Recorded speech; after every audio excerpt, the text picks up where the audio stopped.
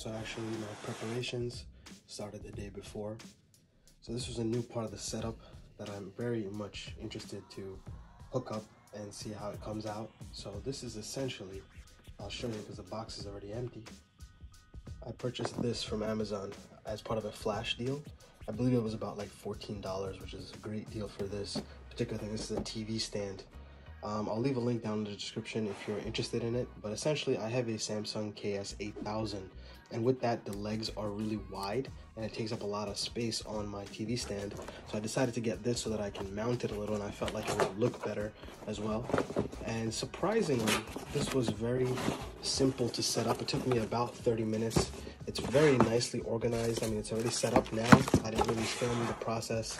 It was kind of hectic. I was doing it in the middle of the night with my kids, but these were the legs of the KS8000, and basically what happened is that they would spread apart and they would take up so much space on my TV stand. But the setup for this was extremely simple. Instructions were very coherent. Everything's nicely labeled with letters for each step, a nice short booklet.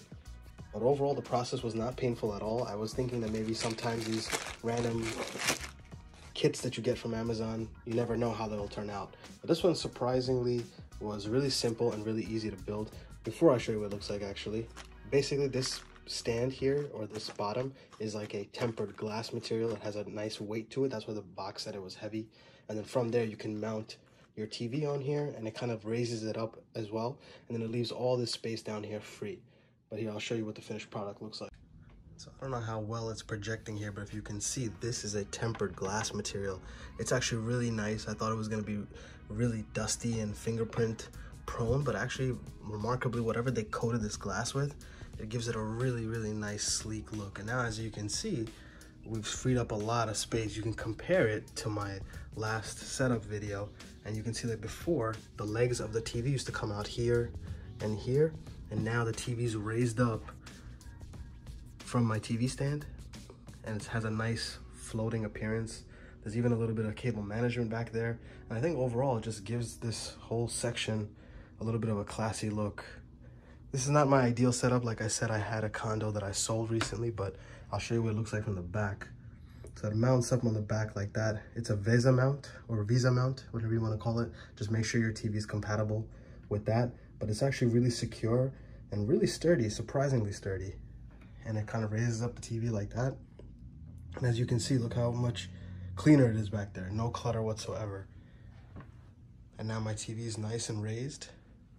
And I think overall it looks really fantastic.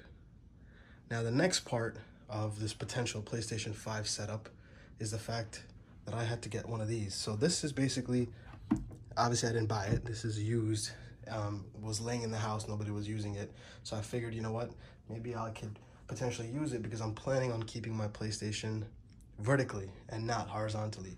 It could potentially fit, I think, horizontally here or here, but to be honest, I mean, everyone keeps saying it's really big. I'm not really sure how it is, and then I want it to be an ideal environment for air circulation, so I ended up just putting this to the side. I mean, it doesn't look great, but at least I know I can easily stand the PlayStation 5 up right here and just have it hooked up. So for now, I mean, like, the setup isn't the best looking setup in the world. I do really like the new stand that I got for my television.